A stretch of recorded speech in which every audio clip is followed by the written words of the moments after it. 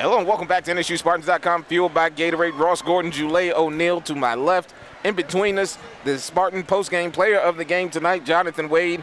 A game-high 23 points, a very efficient night, 7 of 11 from the floor, 2 of 3 from downtown, 7 of 8 from the free throw line, 6 points, 5 assists tonight for the senior from Panama City, Florida. Hey, nothing like a win here at home against Hampton in the Battle of the Bay, especially in front of a packed crowd. Talk a little bit about the game tonight.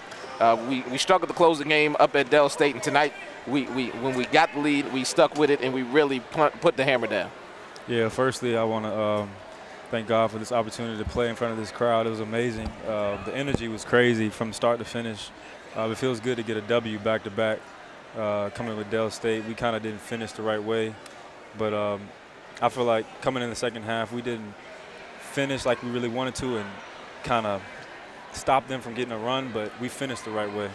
Absolutely, and in the second half, you had a few errors, but you did capitalize and took advantage at the free throw line. You guys went 17 from 18 from the free throw line. In the comparison to the first half, where you only had 2 attempts. Yeah, in the first half, a lot of shots from the outside were open, especially threes and pull-ups, and transition buckets were really good.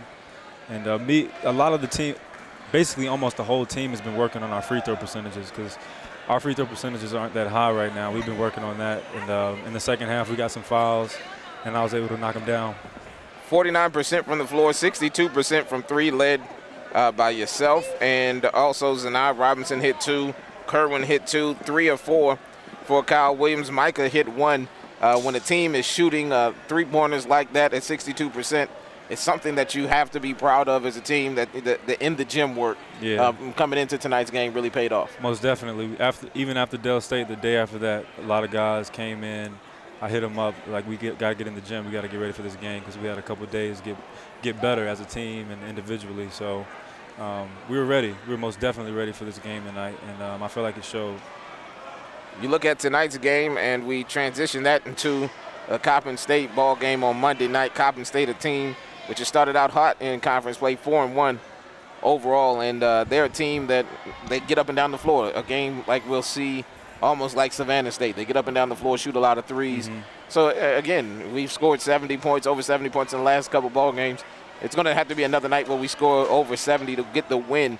But defensively, again, locking down like we did tonight is probably going to be the key.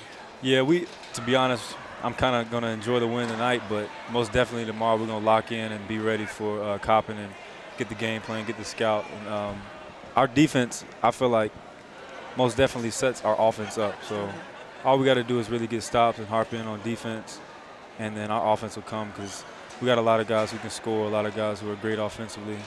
So once we just play defense, rebound, not turn over the ball, our offense will take care of itself. Had a couple great moments tonight, one bad one, but again, we look back at this game, we'll look at the final score and say that's the only thing that matters. Most definitely. Hey, it's a final score of 79-62, 23 points for Jonathan Wade, 6 rebounds, 5 assists tonight for the senior, and we'll see him on Monday night as Norfolk State travels up to Baltimore, Maryland tomorrow to take on Coppin State. Thank you for stopping by, Jonathan, and we'll see you on Monday night. For Julay O'Neal, I'm Ross Gordon. Thank you for watching NSUSpartans.com, fueled by Gatorade.